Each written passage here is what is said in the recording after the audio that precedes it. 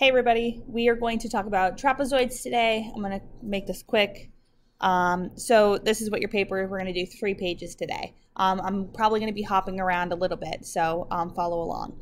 So we have 2 types of triangles. We have non-isosceles and isosceles trapezoids. Sorry. Non-isosceles trapezoids, they only have 1 pair of opposite sides that are parallel, and consecutive angles between the parallel lines are supplementary. So we know those are consecutive interior angles, which those are 180 as well. Isosceles trapezoids are where we have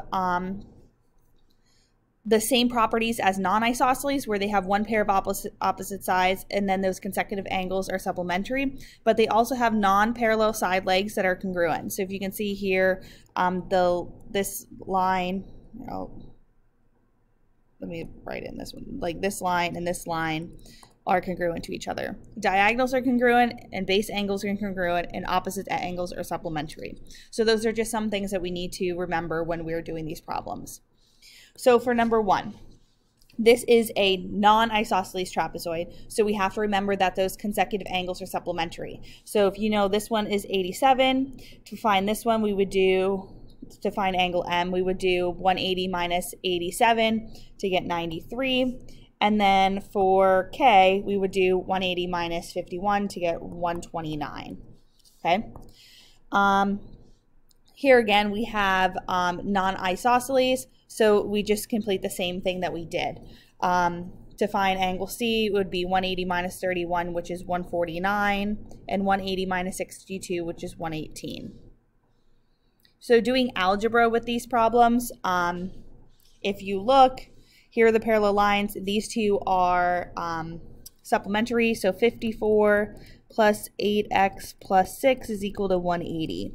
When we solve, we get 8x is equal to 120, x is equal to 15. So the same thing over here, we have consecutive interior angles. So if we add 12 and 7, we get 19x, and 3 minus 13 is negative 10 is equal to 180. 19x is equal to 190, x is equal to 10. Find the measure of angle R. 7 times 10 minus 13 is 57 degrees. Okay. These are isosceles trapezoids, so now we have to use the other properties that we were told. So we have DG is going to be congruent to EF, and DF is congruent to GE. Opposite, those lines here are congruent, and the diagonals are also congruent. So over here, angle T is congruent to angle V, opposite.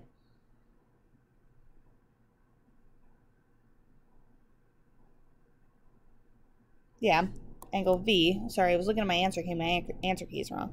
And angle W and angle U are the same. Let me just make sure. Opposite base angles are congruent, sorry. So my answer key was right, base angles. So when it says T and U, those are base, and W and, and U and W. Okay. Here we have trying to think of the words. Consecutive interior. So for angle S, I'm going to find first because I know that P is 112, so that means S is going to be 180 minus 112, which is 68. Base angles are congruent, so that means S and R are the same.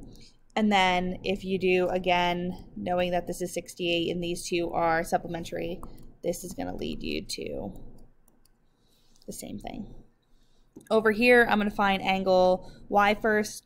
180 minus 47 gets us 133. Base angles are the same, so the base one is W and X, so those are 47, and angle Z is 133. Okay. Coming over here, I'm going to be jumping around here a little bit just so we can get this done.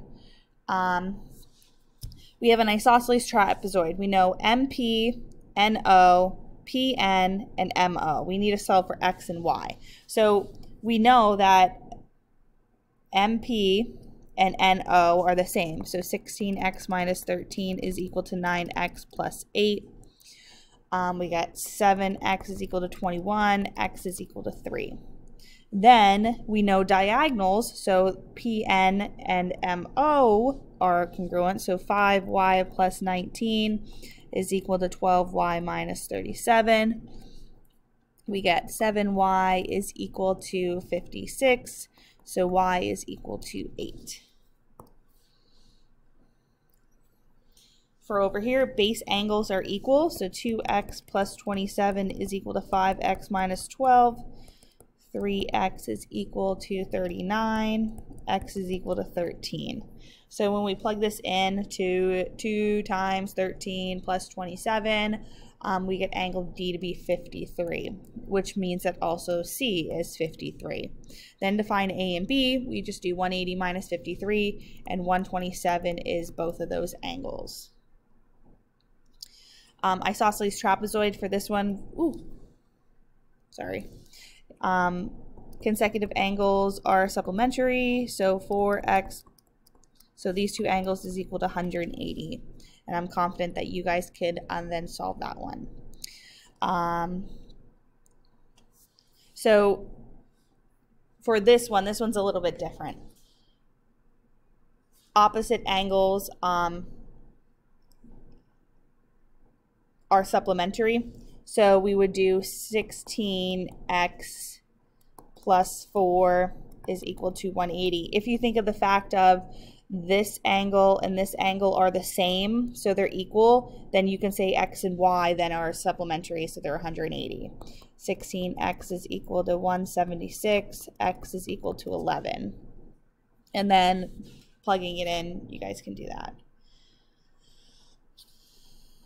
We know that these angles are equal. Solve for x, we're good there. And then the same thing for this one. You have to remember that these angles here, the base angles, and when we say base, it doesn't matter because just like this trapezoid is upside down, we're learning that the two angles that are on the same parallel line are the same. So these two angles are equal, and then therefore T and U are supplementary. So 3x plus 1 plus 14x minus 25 is equal to 180. And then you can solve that and solve for x. Last set of notes for today is triangle midsegment. So triangle midsegment talks about that if there is a line that is in the middle of this trapezoid, like EF, then we say that AB is parallel to EF, which is parallel to DC. And we can also find the length of EF. The length of EF can be found by adding the AB plus DC and then dividing it by 2. Okay, so we're going to use the trapezoid above to answer the following questions. So we need to find the length of EF. So what we need to do is we need to add 14 plus 26 and divide it by 2. So we get 40 divided by 2, which is equal to 20. Same thing here, 7 plus 31 is equal to 38 divided by 2, and we get 19. Now we got to do kind of the opposite of it. We're told EF is 22, and we need to find what AB is. So if we remember AB plus DC divided by 2, 44 is equal to x plus 38.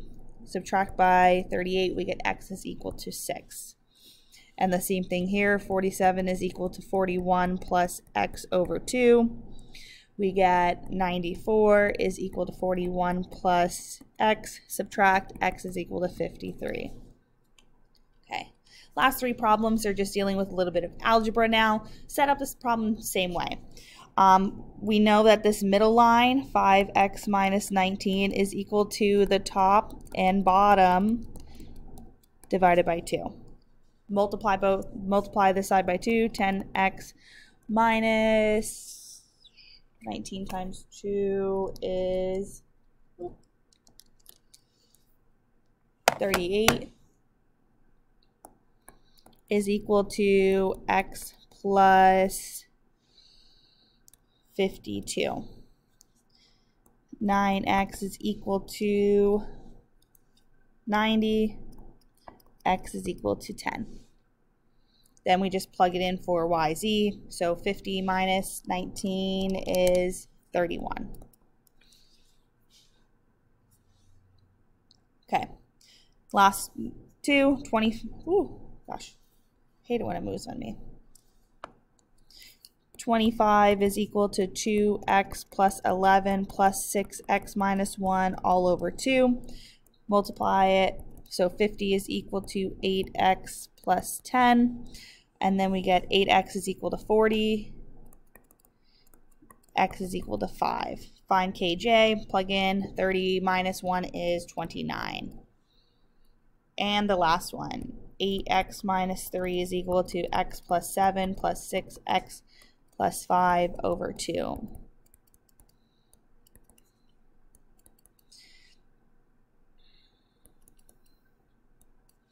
So we get 9x is equal to,